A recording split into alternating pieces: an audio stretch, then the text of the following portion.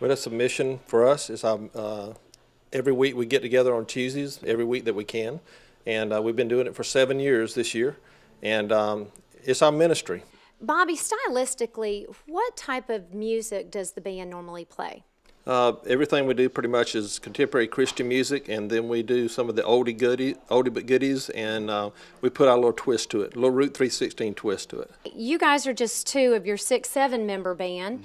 Randy, I want you to tell me what each of the band members brings to your group, not just what instrument they play, but what about their personality, their character? What do they give to this group? Boy, now this is a self-incriminating question here. Joel Carter's the lead singer, and Joel brings a lot of natural ability, great energy, always a lot of fun. Never know what he's going to do, which is good.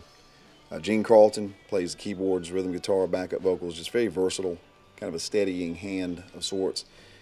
Jim Spangler's our bass player, and Jim just brings a very caring spirit. I think of all the band, he has probably the most caring heart of all of us. Bobby Dollar, of course. Bobby is the brains behind the band.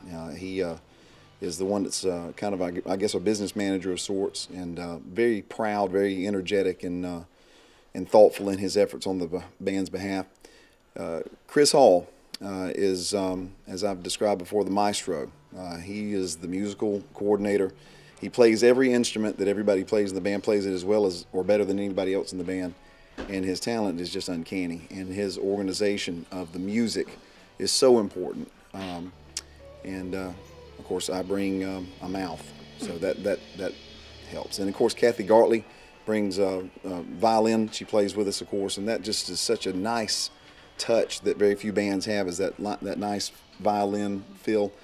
And then Tony Chapman plays with us as well at times, just depending on their schedules. And Tony, my goodness, plays a saxophone, flute, you name it. Again, very multi-talented, but all of them with a great giving, caring Christian spirit. And I think that's the tie that binds all of us together. All right. So, Bobby, would you say the same thing? Of course, I'm going to put you on the hot seat. Let's talk about Randy. What would you say, in your opinion, he brings to the band? He's an amazing musician, but more than that is his spirit and his Christianity. He is one of a kind. We use him out front as our front man to do all the speaking because he's good at it.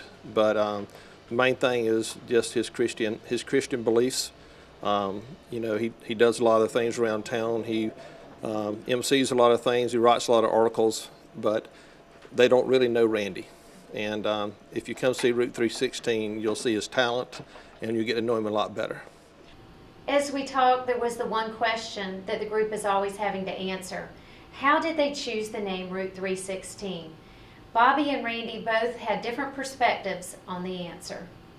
Well, Jim Spangler, our bass player, came up with the name. And then it came from Jeremiah, where he was talking about spreading the roots. So we're spreading the roots of God and through the community and around South Georgia and all over the world if we can. And the other comes from John 3:16. Let me expound on what Sure. Bobby just said, because when I first heard the name, I got in the band after the band was formed. I'm the latest, I'm the newest kid on the block as far as the band's concerned. But I thought that it more reflected that these men were rooted in the spirit of John 3:16, and that was a foundation for the rest of the band to build on and to grow on. And like Bobby said, to spread through the whole community and hopefully beyond the community. You guys are always giving back to your community. You're really putting yourselves out there. The charitable concerts, how did that all get started? Well, we felt like we were not really doing what we wanted to do as far as giving back to the community. We found a niche where we needed to give back to the community in a way of fundraisers. We knew that we had the talent, we had the capability of putting on a show, as far as not a show for us, but a show that a lot of people would attend, and it's all God-based, all Christian-based. But we felt like there was a lot of need in the community.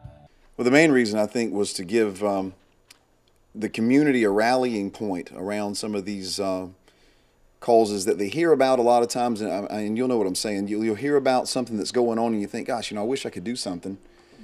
But a lot of times there's not a clear direction of what to do. And we felt like if we were to put an event together that the community could rally around, that it would kind of take care of itself. And there really wasn't, there hasn't been a tangible, we didn't want to say this is how much we've got to make. We just wanted to kind of, again, leave it up to God. Whatever it was going to be, it was going to be. And you plant the mustard seed sometimes, and if it's supposed to be kudzu, it turns into kudzu, and it goes all over the place. And that's kind of what's happened with this. I think it's more of a rallying point for the community than it is just a concert, if that makes sense.